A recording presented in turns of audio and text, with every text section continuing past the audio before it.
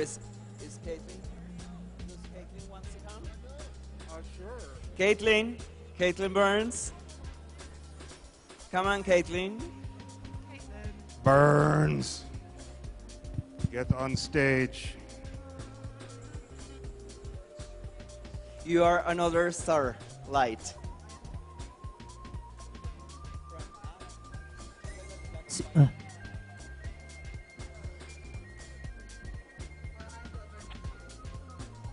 Sí, sí, dos. Check, check.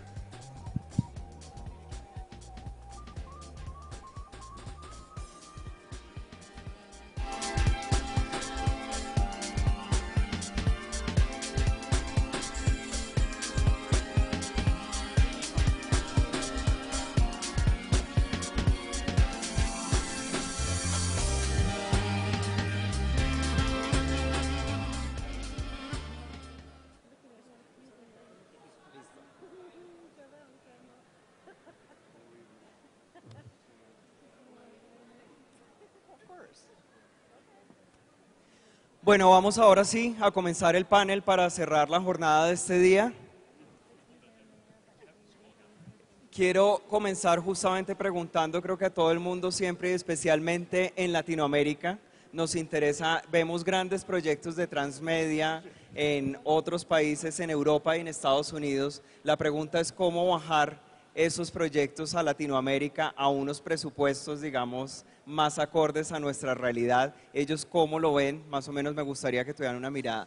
Guys, I'm saying that one of the biggest questions that people usually say here is that they usually see that those are huge projects that you are managing. So how can you see that Latin American projects can be, I mean, taking in mind that our budgets are less, as you know. So how can you monetize those projects? How can we do transmedia projects in South America, taking, I mean, in mind what I'm saying? Who wants to start right now? Burns. Burns. Hola, estoy Caitlin Burns de Starlight Runner. One of the things that always strikes me in this question is you don't have to start big. You don't have to start with the huge international global rollout. You can start out with small pieces on smaller platforms that fit a more modest budget and find new ways to monetize, to find sponsorship, and to find investment. In Colombia, today, there's a really interesting web series called Susana y Elvira, inspired by a blog about fashion and makeup and women. And for its first season, it was bootstrapped. It was developed by itself. But in its second season, it started finding brand partners. And through product placement and sponsorship, was able to fund a much more ambitious second season. And it's an example of something that starts a little bit smaller, but is building and is continuing to build today. Yeah, I mean, I think... Hello? Yes? No? Yes? Yeah? Can you hear me? No. Hello? Switch. Okay, we'll switch. I think you're absolutely right. I think, you know, there are lots of ways to start something small and then try and grow it. And you can bootstrap a smaller project and create a proof of concept and then try and get sources of financing to help you grow it. And one of the interesting things now is how creative you can be in who you go to for the funding. So there's brands, like Caitlin mentioned, and when you think about it, like what brands need is attention. So if you can create ways, you know, through interesting stories for them to achieve that, you know, you're golden. And then I think the other thing is that you don't, it's really important to realize that you can do smaller projects. Like one of the things that I always really encourage people to do if they're trying to sort of start thinking about interactive storytelling is kind of like when I was talking about the hackathons, try something really small and just get the sense of like what is possible and how much you know, how much time and energy and what kinds of collaborations you need, and then grow from there. And then the final thing is just how important collaboration and community is. So I don't know, this is my first time to Colombia. I don't know if you have Transmedia meetups or anything like that, if you don't start one, because those are the best ways to kind of start to figure out who's doing what kind of infrastructure do you have, what kind of infrastructure do you need, where is the money, where isn't the money. And people are so supportive in this field. It's been one of the most wonderful things about doing this in New York City, is how friendly and helpful people are. During my 40 minutes, I talked about breaking down an idea into installments which can be looked at like episodes. I'd take it a step further and say that with Facebook and YouTube, and then you add to it really simply a couple of iPhones, and you've got everything you need to build text-based stories and video-based stories and distribute them. Talking about, you know, whether it's R&D or a proof of concept. So whether it's R&D or a proof of concept, it's the first step. There's no excuse not to do it. If you're passionate and you're involved, do it. Yeah, I'll learn to speak on a microphone, and then I'll say that I think Ian's right. You know, there are certain free tools that aren't necessarily as glamorous or exciting sounding, but there's been an incredibly successful independent project in the United States recently called the Lizzie Bennett Diaries, which was a web series shot entirely on, you know, consumer level handheld cameras. I mean, you could shoot it on an iPhone level camera if you needed to. And it's based entirely on classic literature, Jane Austen novels, just updated to the present. And what they did is they created Twitter and Facebook accounts for pretty much every character in the story, and in between every episode they shoot, and each episode is just a character looking at the camera and talking to YouTube, basically. The characters interact with each other. You know, they play out dialogue over Twitter and Facebook and all these channels. And getting people to start discovering that may be a little more difficult, but actually having the tools you need to create something, there are a lot of ways to do it that don't really cost anything. You good? Okay. Check, check. Hey, all of those are absolutely fantastic. There are some of you who are involved in marketing and advertising here in Bogota.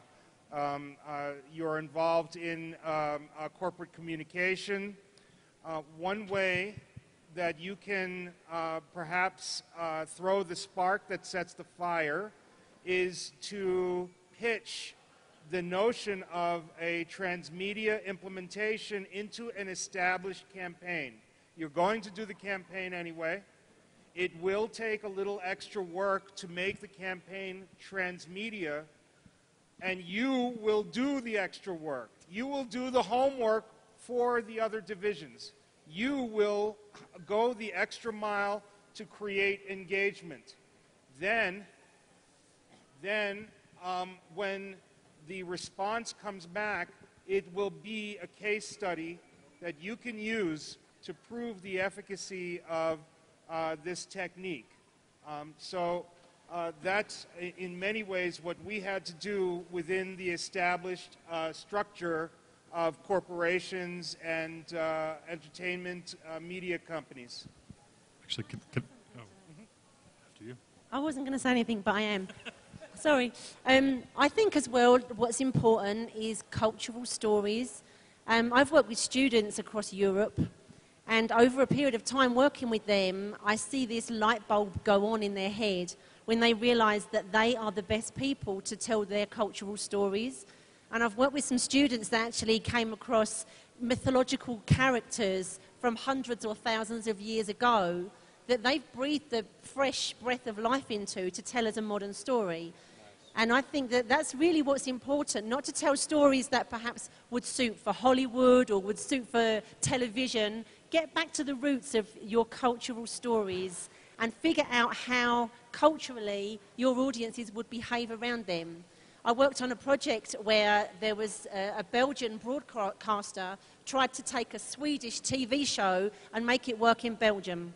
Now, I don't need to explain too much, except for the Swedes and the Flemish behave very differently around topics and around interacting with stories. So to simply try and take a template from somebody else and make it work for you guys isn't necessarily the right way. And you have your own cultural stories that possibly none of us know. And you're the people that need to tell them. That absolutely guaranteed none of us know. I would also say, how many people who are left in the room at this point are students or professors or teachers? Anyone left from the academic crowd? Awesome. Cool. So I'll say that some of the coolest and most forward-thinking creative transmedia experiments I've seen have actually come out of college classes where you don't write papers. You spend a semester experimenting with making different prototypes and testing what you can do with a variety of different platforms, and you come out of the end of the semester or the end of the year with amazing examples of things that you could do which get other people inspired and start the conversation. So if there are any teachers and you want to, I'm sure our email addresses are available through, we can connect you with syllabuses that have been written in curriculum material that already exists that, certainly would be free for you to use and try and build on. So just to add a comment to that, I got the chance when I started working in Transmedia. I got the chance in Amsterdam to help set up a media lab where we had about 50 students every 6 months, and that allowed us to do a whole set of small prototypes. Actually, that's when I knew Jeff. I was introduced to Jeff, and I had Jeff and Ivan and a few other people come and talk in Amsterdam, and I think it was the first moment that Transmedia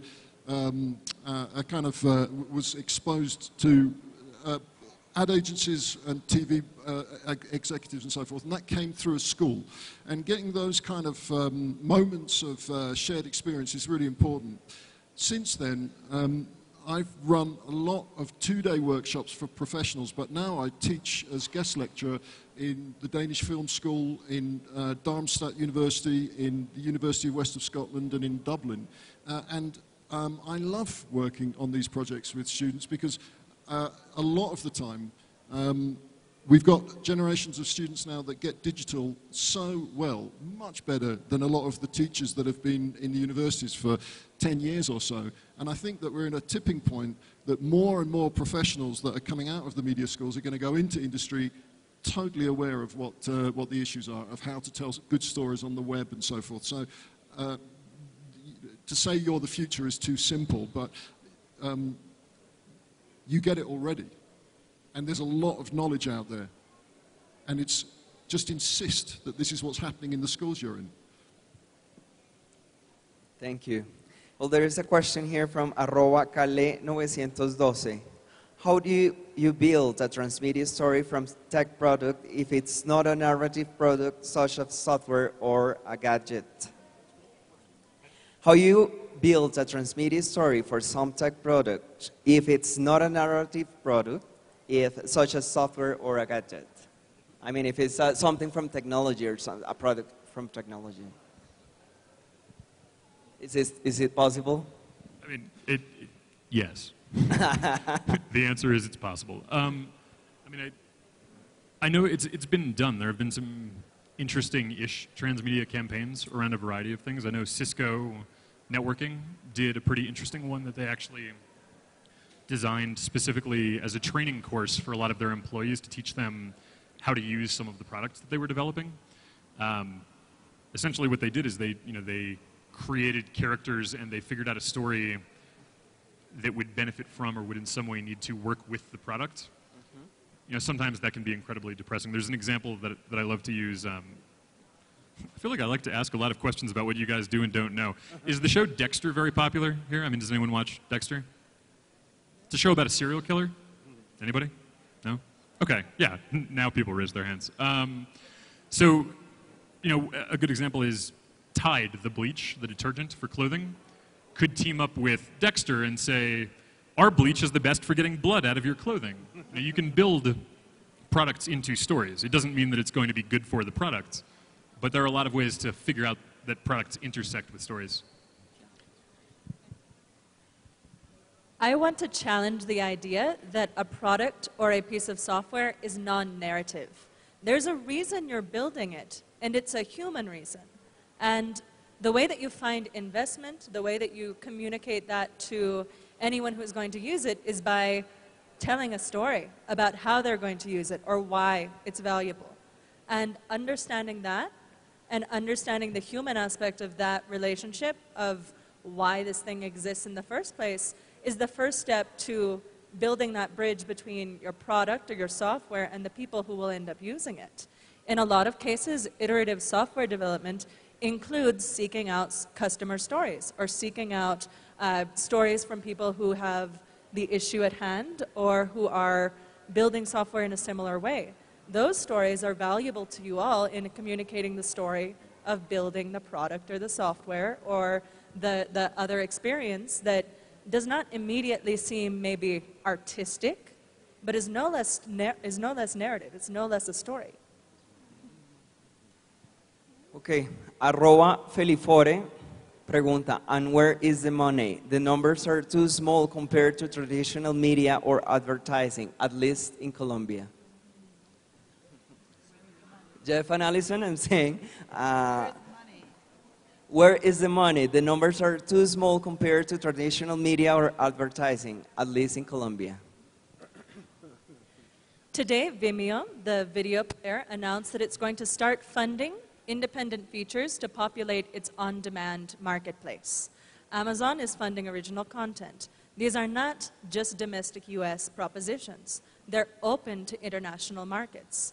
The Canadian Media Fund is putting together a Netflix for interactive and regular documentary, curated, that will be international. There are a lot of opportunities on the horizon, but you have to look for them. You have to do your own homework to figure out what your story is best lent to in terms of monetization, what works, what's a good fit and what isn't. And you have to talk to other people who have different experiences seeking funding to figure out what's best for you as a business person and as an artist. The idea that the numbers don't add up when compared to traditional media, I was partner in one of the better-known film and television companies in Amsterdam for several years, and we produced 2 to 3 features every year. And we received between 20 and 30% subsidy from the Dutch government, and around Europe those numbers can be higher. In Denmark, Danish filmmakers get a lot more. And the reason is that Europeans don't want to be swamped with American content. But it also means that the content that was being made, the films that were being made, were actually loss-making, that you broke even at 70%, or in Denmark much higher, much lower in other words. And if you look at most independent movies, and you look at the way that the distribution, you made the point quite clearly, that if you look at the way that costs and earnings break down, it's extraordinarily difficult to make money as an independent producer in the traditional way that independent films are distributed and where the money flows. So I think there's every reason to take storytelling and take it out of the hands of current distribution networks and look at where the disruption is and where you can take slices of unnecessary cost out of where money flows in every direction except where it should flow to, which are the creatives that make the content and the producers that get the thing made. And more money needs to flow to them. And I think that what we're talking about here are opportunities to make that happen. So we are collectively working to speak with government officials, funders, and there are some corporate executives that we're communicating with. We're going to spend this week throwing the spark, but you need to demand it after we're gone. You have to look for these new forms of expression to stay competitive. If worse comes to worse, tell the people who are capable of funding multi-platform, even the Italians are doing it. Okay, I mean, they're very conservative. We got to all work collectively to get the notion of funding for multi-platform communications going. There's one other point as well. Sorry. I have one other example. 2 years ago, I spoke in Russia for the first time, and the same question was asked. And I got the opportunity to go back a few months ago. And a woman named Anna Maria Trenova had an incredible campaign of love stories and love songs that she built with a multi-platform transmedia technique, and she spent the time to go to dozens of brands until she found the one that ultimately understood and had exactly the right understanding of the tone and theme to fund the entire thing. It was by far the most successful advertising campaign in Russia in the last year, and it went to other countries as well. It's launched the careers of several musicians and has become the byword by which they are now looking to fund transmedia entertainment and advertising entertainment. The reality is, it's not going to just be handed to anyone in production. It isn't handed to any of us. We have to go and work for it. We have to constantly seek out new ways to find the investment, to find the monetization, and to really engage with our audience to find it. But that's also the joy of the work, finding the right partners, finding that opportunity, and working to make your projects the best they can possibly be. If I may, I'd just like to add one little example as well. That I didn't have the time to show it today, but I have a collection of YouTube videos from kids, from young people, from 14, 16, 17-year-olds, who have made their own short videos. No, even here, you have the YouTubers that they have hundreds Right. and thousands of exactly. people There's following. a couple with 14 million plus, right? And it reminded me of several years ago when the partners in Aardman Animation won the second of the 3 Oscars that they won for Wallace and Gromit, one after the other. I was lucky enough to be at the dinner in the UK when they were discussing this, and one of the partners got up, and I remember these 2 guys they were just a few years older than me. So when I was a kid, I used to see these little plasticine characters that played around on the BBC kids program. Every week they had this one little animation. So they were like maybe 15, 16, 17 when they were making them even then. So he got up and he said, "Ladies and gentlemen, thank you so much. It's great to be an overnight success, and it only took me 20 years to get here." And that's the story, right? That's the story. Nothing changes. And if you're making a little YouTube video, that's the same as what he was doing, and it's the way to start. And no one's going to give you it on a plate, and you shouldn't have it on a plate. You have to work for it. So the only thing I'd add is I'm pretty sure there's a panel on Thursday about monetization opportunities for transmedia. So for people who want more than the 30 seconds we're able to spend on it now, there should be more then. That's true. See ya. That's going to be on Thursday? Thursday, I think, at 9 a.m. Yeah, that's true. Yes. Sí, está el panel de monetización el jueves, por si les interesa. Lo encuentran en la agenda de Colombia 3.0. Well, here is another question from, I forgot, where is it?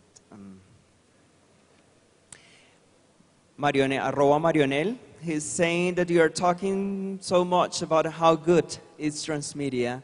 And he's asking, where is the risk, director? I mean, yeah, where is the risk? Where are the difficulties of transmedia here?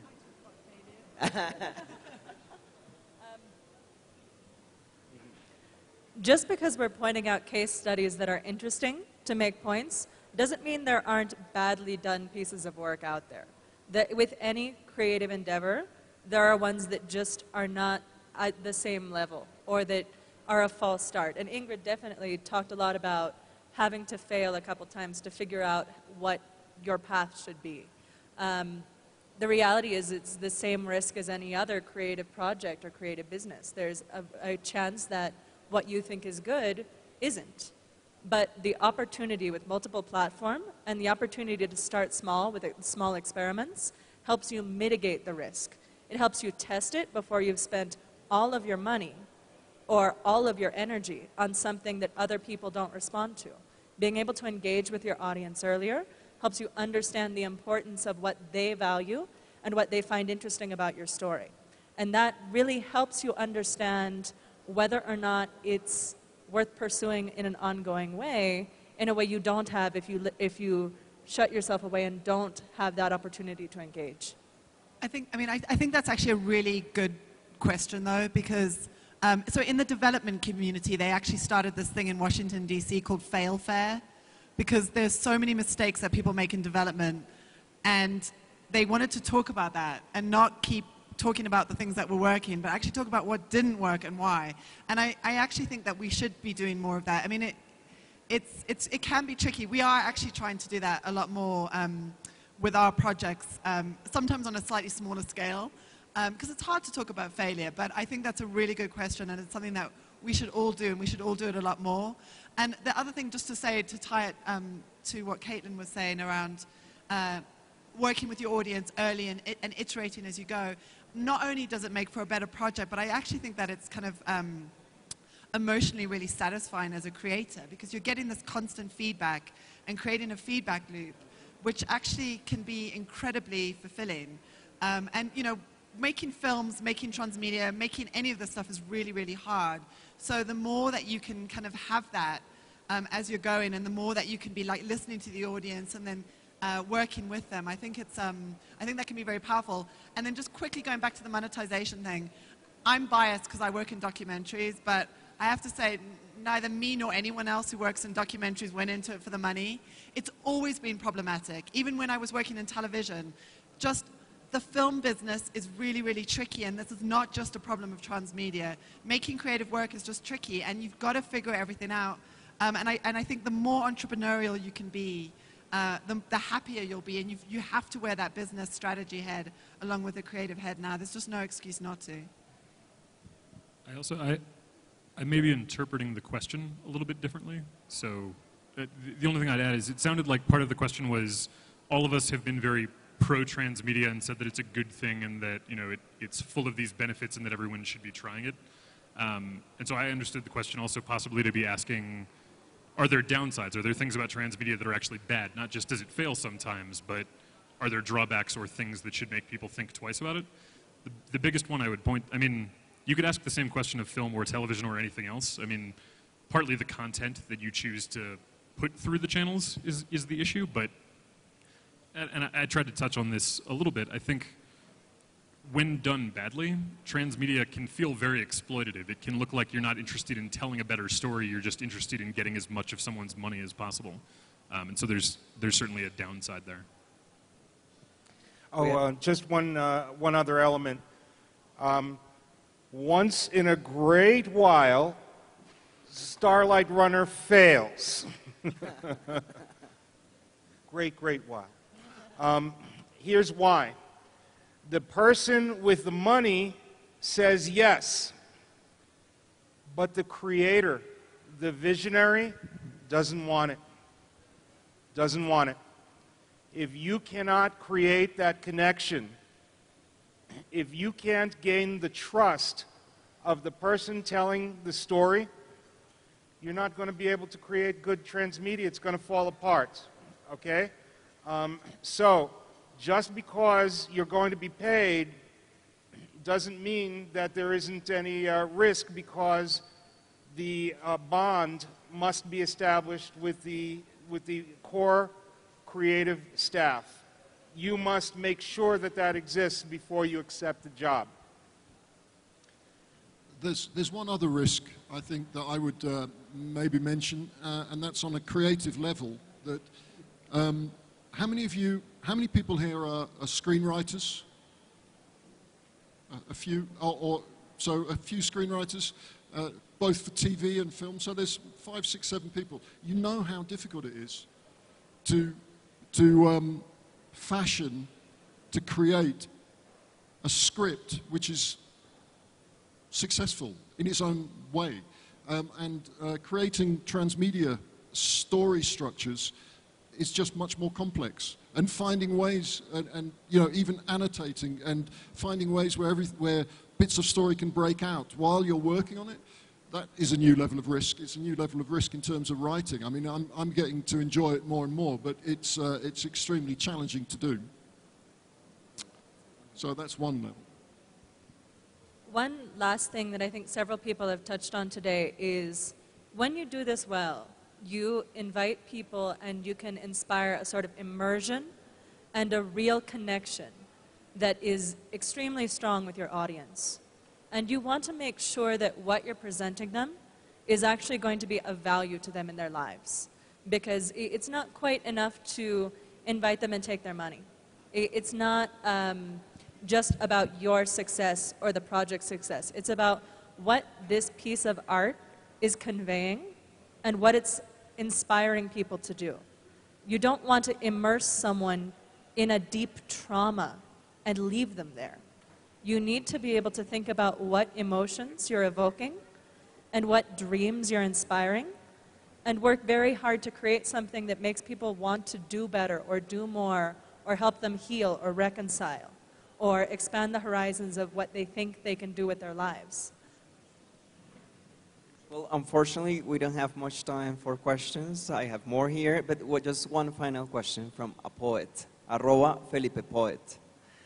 Is there a space for poetry in those transmedia environments? Alison, you as a writer, you should answer this. I'd like to jump into that because who asked the question? There was Felipe, @FelipePoet. I mean, this is Felipe Forero. Okay. No, Felipe, yeah. When I was Felipe Poet. when I was putting this together, when I put my 40 minutes together, I tried to think about where I would map transmedia. And one of the ways I mapped it was onto the games industry. And one of the ways I mapped it was onto poetry. Because I feel, and I've felt for a long time, that the games industry, it disappoints me continually. Because I can remember being a gamer when it was like little 8-bit games. And I can remember when the PlayStation first came out and how excited I was by it. And the video game industry has become creatively stunted. And the potential of what could be made has been continually limited by the fact that the complexity of the production pathway has meant that the budgets have got bigger, the teams have got bigger, the companies doing it have got bigger, so they're all quarterly driven because they've had public money put into them. And so they're just not able to experiment. And if you take the other end of that and you talk about the nature of poetry, which is so broad and so different and so it's as difficult to talk about what poetry is as it is to talk about what transmedia is. And so I completely believe that there is a huge space in transmedia for poetic and deep and very abstract expressions. And I want to see them. And I support them in every way, every time, all the time that I can, because it's where the most interesting ways to talk about the nature of humanity and what we're trying to do is. And I live for people like W.B. Yeats. It's my, so make transmedia poetry and make me happy. And I think that I showed that case study this morning of the Jay-Z book, Decode, and that was an opportunity for the fans to decode the lyrics. And I actually think a lot of rap is poetry. And there are websites that you can go on to decode the rap lyrics line by line. I think poetry in isolation, if it tells a story, can help to tell a transmedia story. I think it depends on the format and the pacing and the way you deliver it. If you wanted for your entire story to be told through a poem, there's almost a quizzical kind of message, clue-finding behaviour that you could have around poetry. But I think as long as the poetry tells a story and there are fun things for your audience to do, to perhaps decode lyrics or something, then there's definitely a place for it. If it tells a story, then I think there's room, you can do fun things. I've actually seen, there's a couple of examples. One very recent, it's not an example of transmedia storytelling necessarily, but when Seamus Heaney died last week, there was this outburst of quotations of his poetry on Twitter. And my Twitter feed was incredible. And when you think about Twitter, when you think about what poetry is and the way that you have to use less to say more in many ways, and you think about the 140 characters on Twitter, there was suddenly this amazing use of the 140 characters and Seamus Heaney's poetry, and my Twitter feed just became this amazing poetic line. So that's one example of, obviously it wasn't designed that way, but it happened. And I'd love to see Twitter used actually for that in other ways. There's also a guy, I can't remember his name, who would go around Brooklyn and he would leave lines from hip-hop songs in the locations where they took place. So he'd go to the Marcy Projects and he'd go, and it was really awesome to stumble across these. And I'm not sure if anyone ever made them into an app, but that would have been cool too. And the final thing is there's actually this project in the States that came out of a film called Power Poetry, where they encourage kids to write poetry and then submit it to this website. And so it's a way to encourage, obviously, kids to express themselves. And it's also linked to a lot of slam poetry gatherings in New York City and I think across the United States. So I think poetry actually lends itself incredibly well to this space, and I'd love to see more experiments.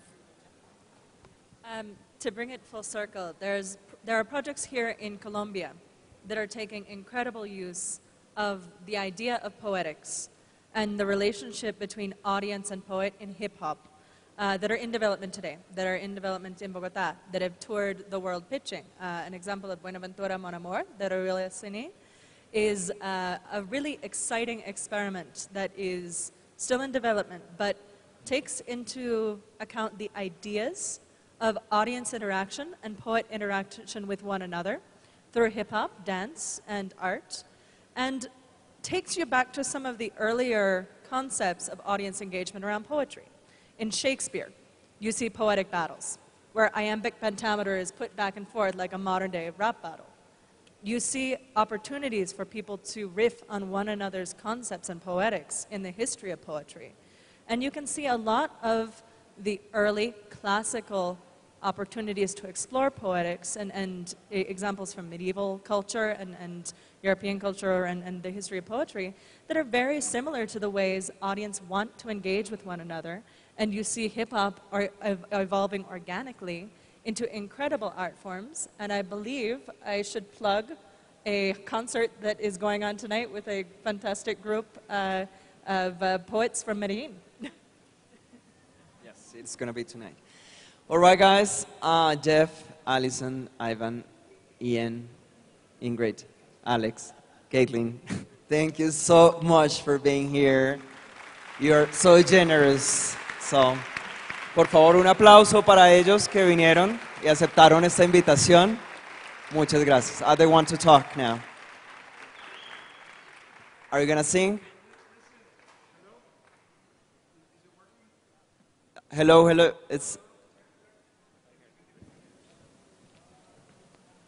Hey, listen, Allison lost a red case, a computer in a red case.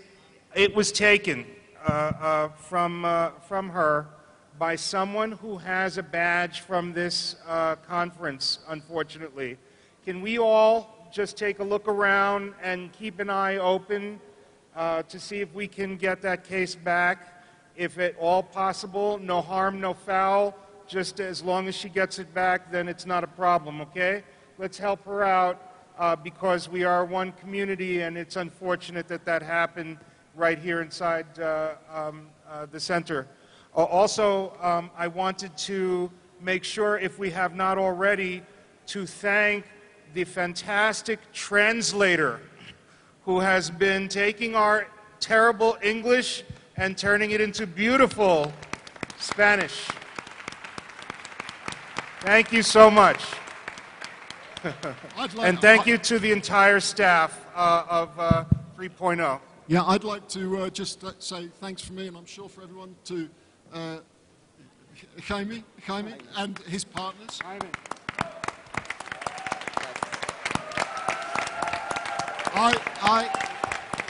Un poco a mi grupo también, a las chicas aquí, y a Cristian Vitar y a Fernando Piechacón, que está por aquí atrás, mis socios. You have to take this. You have to take this. I get a chance to speak in quite a lot of places, but the passion that I see here, he's going to carry you forward.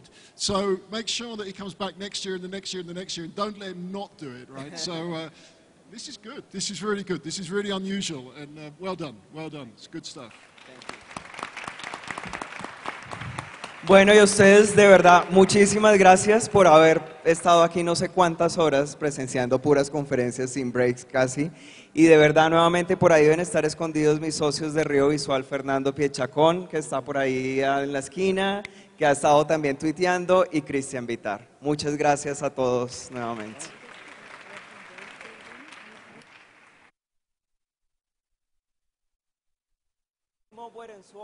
El jueves a las 10 de la mañana.